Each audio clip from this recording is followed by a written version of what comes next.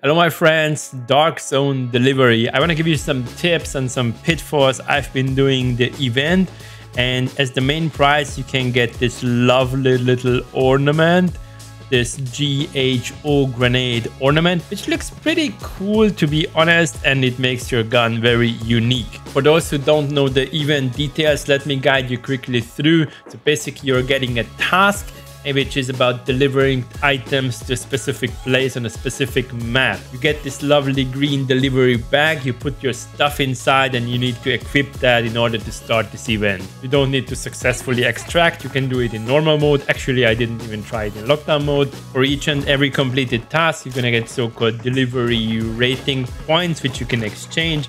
And the best item you can get is that ornament I showed you. Each task is giving you a different amount of delivery points, which varies between I think 60 and 720. At least for me, 720 was the maximum I got for one delivery. Let's assume that you are going to go for the ornament as well. So the target is 3600 delivery points.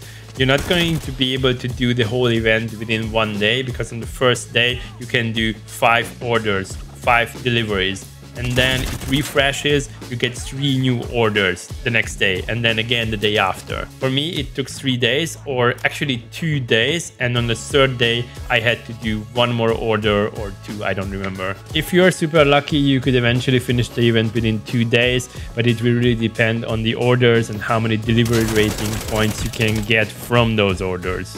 Interesting fun fact, guys, is that you can actually choose between the tasks, so you can use those arrows to select which one you want to do. I didn't know that actually. I was always just focusing on the first one, but it doesn't really make a difference in what order you do them. If you re-roll one of the orders, then it's just going to re-roll that single item, so not the full set of orders. Talking about re-rolls, so what I did is I kept all the orders which gave me more than 200 of these delivery rating points, and the orders which gave me less than 200 points, I re-rolled them in the hope of getting a better reward. Pay attention now, because this is really important. Since many players are doing the event right now, many of the items, the prices of the items are skyrocketing. So this working LCD, for example, usually costs 7,000. And if I just go ahead and purchase them, then it's going to cost you tons of money, especially if you buy the items, you start the delivery, you die, and then you need to purchase them again. So what I did is that I refreshed it a couple of times until I got a better price. 3 more tries. There we go. As you can see now, the same items only cost 7,300-ish, and just quickly purchase them when the prices are normal again.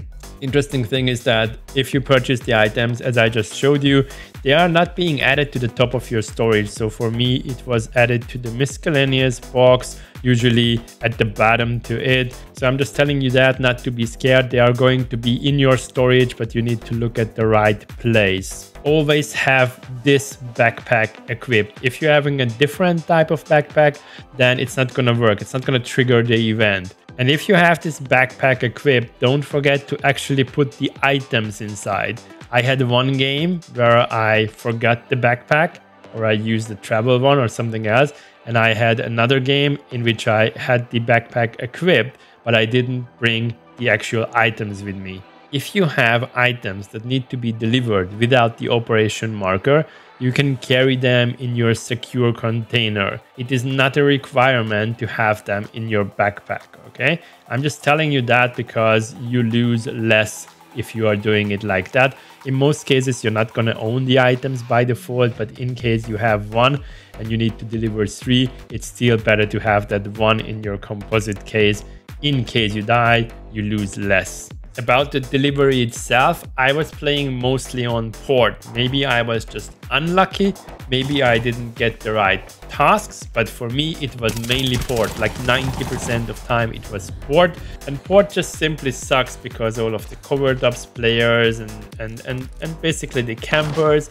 So it wasn't that ideal, but I thought it's being designed like this to promote the port map a bit more. In terms of loadout, I started doing the first deliveries with T4 and my fault, basically my default loadout, but then I changed my mind. I think the first one was actually successful, but then I lost everything. Therefore, I equipped myself with a T3 armor, helmet, and an SMG. I mainly played with a Mac 10, which is actually a great gun, but you can pick up an MP5 or any of the basic assault rifles. The reason why I recommend you to play with a relatively cheap loadout is because you're gonna risk your loadout, you're gonna risk your courier bag, which costs approximately 20k, and risk all the items you carry with you, which are gonna cost you another at least 20k or even more. Every time you're gonna attempt to do a delivery, on top of your loadout, you're gonna risk approximately 50k. So you have the bag 20k and the items worth 20-30k.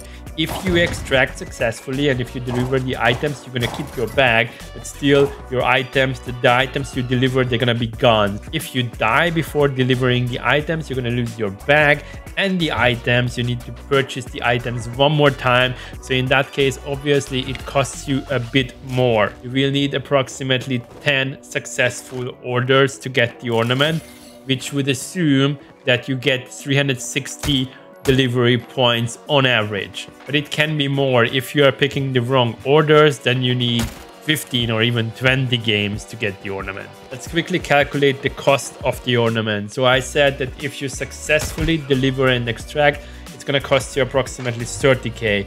If you fail, then 30k for the items, the bag, and your loadout, which makes it like 80k. So we can calculate with a 50k in average. I said you're gonna need 10 successful deliveries, and let's assume your extraction rate or your success rate is gonna be 50%, which makes it a total of 20 games. And if you multiply 20 games with 50k, then it's approximately 1 million coin. So if you don't pick up stuff and just focus on the delivery itself, then this event is going to cost you approximately 1 million coin to get that tiny little ornament. But it's worth it. It's lovely and it looks really cool.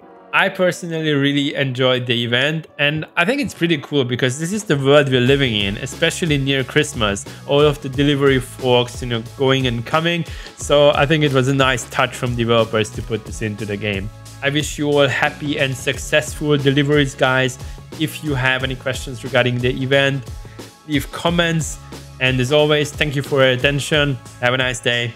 Shady out. Bye.